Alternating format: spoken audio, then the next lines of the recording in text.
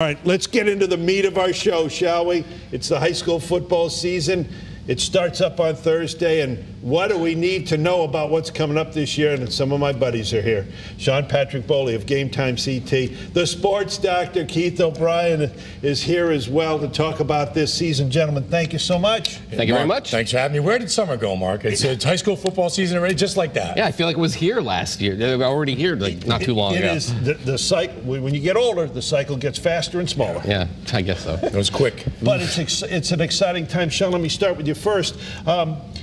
Let's take a look at some of the teams. SEC, FCAC, the CCC, really probably the three strongest conferences. Are we talking again about the same old Daniel Hands going for a third straight, St. Joe's trying for a third straight state title? Yeah, pretty much, but now they're all in the same division. I mean, you have New Canaan, which went to the final, the Class LL final. Yeah. They've dropped back. They got Drew Pine, who's going to Notre Dame, the great quarterback, his senior year.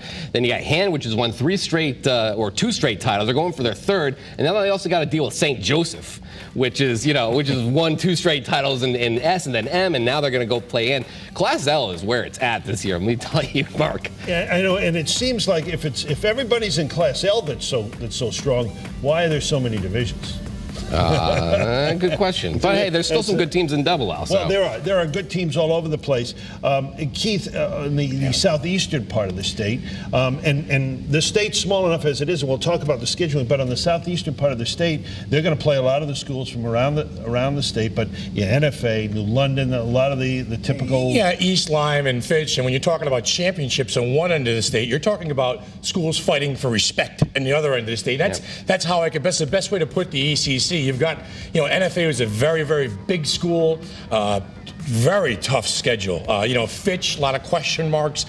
East Lyme there as well. So you're talking championships on one end of the state. You're talking about respectability in the eastern part of the state. Listen, I don't know if this is the year for the ECC. Things have to break right for certain teams. Yeah, we're going to find out because as we talked about this alliance, the scheduling now, kind of Al Carbone, the commissioner of the SEC, his brainchild, and it's united the ECC with the CCC and the ABCs and the SEC, the FCAC, all the conferences basically are aligned. And it's not just one game, which is the way it started. It's 3 or 4, right? Yeah, I think all eyes are on teams playing, other teams from the other end of the state. Like we have New Canaan coming to London in week 1.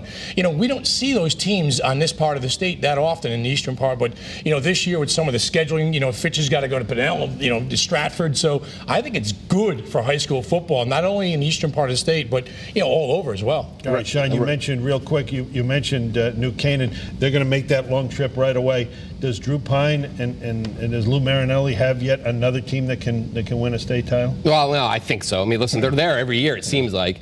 But Lou Marinelli has something to say to everyone out there. The poll, the Game Time CT New Haven Register poll, drops tomorrow night, and he said, please do not vote us #1 in the state this year, because we did it the last 2 years, and they went 0-2 to start, or 0 whatever it was to start the season last year. They were in big trouble. They got to the final, loss to Greenwich, of course, but he's just. Listen, guys, pick somebody else. So I'm going to go. Well, I'm not going to say who I'm going to go with. But before we leave the Marinelli family, let's talk about his son John leaving to take a college job at the University of Arizona. Now Greenwich with a brand new coach. Yeah, Greenwich with Anthony Morello. He's a program guy. He's been there with John Marinelli. He knows the system. I think this is the best thing that they could have done was to bring a guy in who knows what's going on, so they don't skip a beat. That said, they do lose a lot of guys like that guy right there, Gavin Muir, the quarterback, and a lot of these receivers too as well in their alignment, especially Mosey Beasy, our player of the year last year. But they do have one guy that you just have to watch this year, and that'd be Tiki Barber's son, AJ Barber, who made one of the greatest plays I've ever seen in a state championship game last year, and he scored 3 touchdowns, and he also threw for 1. It's ridiculous. They're one of those powerhouses sitting in Class LL. The three of us are sitting here, and we've got a lot more to talk about as the high school football season is upon us. You're watching Sports Sunday. Now, welcome back to the high school football preview show, and let's continue on. And Keith O'Brien, the sports doctor, with us. Keith, talking about the southeastern part of the state again, we talked about NFA, but who else will be heard from in that area? Everything starts with the NFA in the league because they're the biggest school and they've got some tremendous skill people and, nasty offensive line up front. Third-year coach now, Jason Bakulis. But if you look outside of NFA, how about New Fitch Falcons? 2 years ago, undefeated regular season, lost to Massac, I believe, in the state playoffs. They run that double wing. It's a precision offense. It's not a gimmick offense. It's a precision offense. James Deckler is their fullback. They have a new quarterback running that offense. If the offensive line gets it, Mark, they could be successful. New London, second-year coach Johnny Burns, trying to Johnny Burns says, let's bring the bully back in New London. That's his mind. Hey, listen, we're Whalers. That's what he says. So, and again, another tough non-conference schedule. Frankie Pratz is their quarterback. Owen George has reclassified. He's at St. Thomas More now. Frankie Pratz, he can make the throws, and when things break down in the pocket, he's got the ability to make something happen with his feet. They've got a lot of good running backs in their stable. New London, a team to keep an eye on. Killingly, obviously, 4 straight trips to the playoffs, the state championship, a 21-game winning streak along those lines. Chad Neal has built a program there. They don't just have a football team. Right. They have got a program. Absolutely. So, those are your 4 teams to keep an eye on. East Lyme, keep an eye on them as well. Good offensive line. Noah Perry's their starting quarterback this year. The Hart kids. So 4 teams there to keep an eye on. What about Griswold? Griswold's going to be good. They're going to be sneaking up on some people. A Cozio kid, a quarterback, he can sling it. And how about Waterford? Everybody talks about Waterford as far as being, a baseball school and a basketball state championship school. Yeah.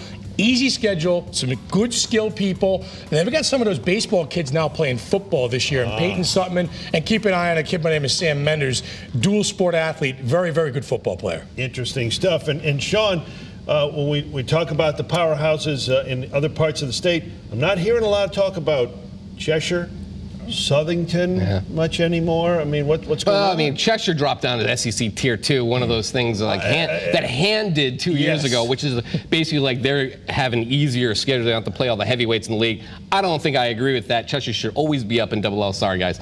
But, but a team like Southington, they're going to be fine. I mean, they just need to find a quarterback, and then, a lot of their pieces are back. They're always good. They're always going to be in the mix in Double L. So those are those 2 teams there. But I think the guys you definitely got to watch out for in Double L, especially, is Darien. Now remember, they won 3 straight, and then they lost. They got upset by Newtown, which is going to be another good team this year. But they got upset by Newtown in the first round last year. I think all those guys get stuck in their craw a little bit, and I think that you're going to hear from Darien this year too as well. And on the small school, the Class S side of things, and Sony is always there, and I think Ty Outlaw in Bloomfield. I mean, Dryden at quarterback, right? They're the best team. They're the best team in small school. I mean, you're going to be hearing from this team for a long time. I mean, listen, you have Javon Massey. He was a freshman receiver. He was basically almost all state. If not, I think he was all state. And then their quarterback, Darren Bryan, he's only a junior. I mean, they only lost one guy basically, which is Kajon Butler. They're a great running back, but this team is just loaded from top to bottom. If they don't win the next 2 state championships, it's going to be disappointing. And Sonia, of course, look at them having this battle in the mud last year. They lost on a fumble. And Sonia still has their quarterback back, and they also have their running back, Shaquem Harmon. They're a little low on the numbers right now, but listen, no one plays harder in Class S than Tom Brockett's team, and I think that they're going to be right there in the end as well. All right, real quickly, let's talk about a challenge, Keith, that you want to throw out there to the fans of high school football. Yeah, well, you know what, Mark, and I talked to Sean about this too off the cuff, and I'm just tired of going to a high school football game and seeing empty space. You see 500 or 600 people. Why not 3,000 or 4,000 at these games? Listen, in New London, at NFA, you've got a chance to see different schools across the state. We want to see people there. These kids have 4 years of high school sports. Get out and support the games. It's Friday night. It's an event. So listen, go out and support the kids and see some real good football. Sean, would you agree? Yeah, I would agree with that. Listen, the crowds have dwindled. They have there are a lot of things going on a Friday night. There's a lot of things you can do. You can catch up on the games when you go back home. There's a lot of great highlights and media that you can watch the game on your website, and you can see a lot of highlights on ours and everywhere. And podcasts, I want to get those out real quick. You guys both have podcasts. Yeah, right? We do one at Game Time CT called the Meat Grinder. The Sports Doctor podcast on theday.com, Stitcher, Podbean. Yeah. It's everywhere. I'm looking forward to game day this year. It's going to be a lot of fun. It's going to be great. Listen, we could talk for about 3 hours. We just don't have any more time. It's been great. Keith O'Brien, thank you so much. Thanks, Mark. Sean Patrick Boley, thank you so much as well. Hopefully we'll see see you guys here in studio down the line this season. Absolutely. Let's do it. Have a good year, guys. It's going to be a great, fantastic high school football season, and we're just getting started. Of course, it all begins this week around the state. And don't forget the Big Three right here on WFSB Channel 3. Notre Dame, West Haven, Daniel Hand, Avon at Bloomfield, Bristol Eastern at Middletown. Who's going to be part of the Big 3-on-3? That's up to you to vote. The winning game will be determined on Friday night, and all the voting starting on Eyewitness News coming up. All right, that's going to wrap things up for this edition of Sports Sunday. Again, I want to thank Sean and Keith for coming in. Don't forget to join us this Friday night, 11:15, the season debut of Friday Night Football, F&F, here on Channel 3. For our sports producer, Mark Fidzikowski, I'm Mark Robbins. We'll see you soon. Good night, everybody.